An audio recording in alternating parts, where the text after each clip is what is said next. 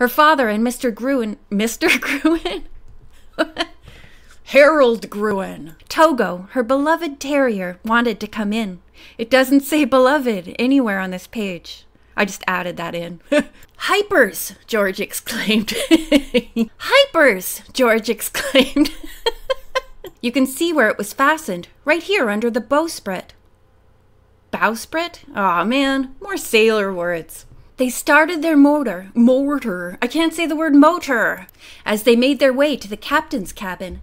Nancy said she was convinced now that Captain Easterly was being detained somewhere, while Grizzleface and Flip Fay continued their search of the ship for some great... Oh, I almost made it through that whole sentence. She closed the window and presently... Do you know where Reddy... Uh-oh, I'm starting to laugh. Hey, you can't go up there, the woman yelled. What? George looked amazed. I hate saying, what? And, oh, chapter 9 already?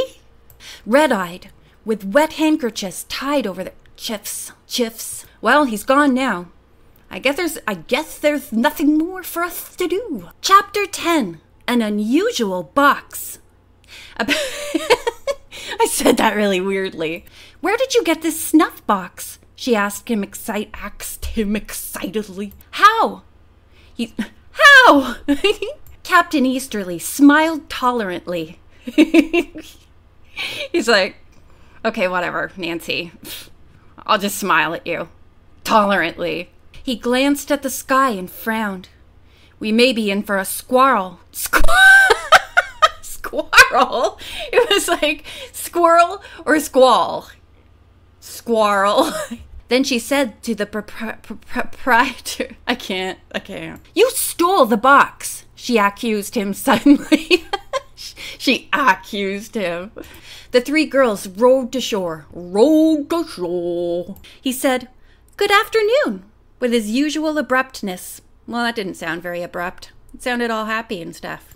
The return trip of the dream of Melissa. Melissa?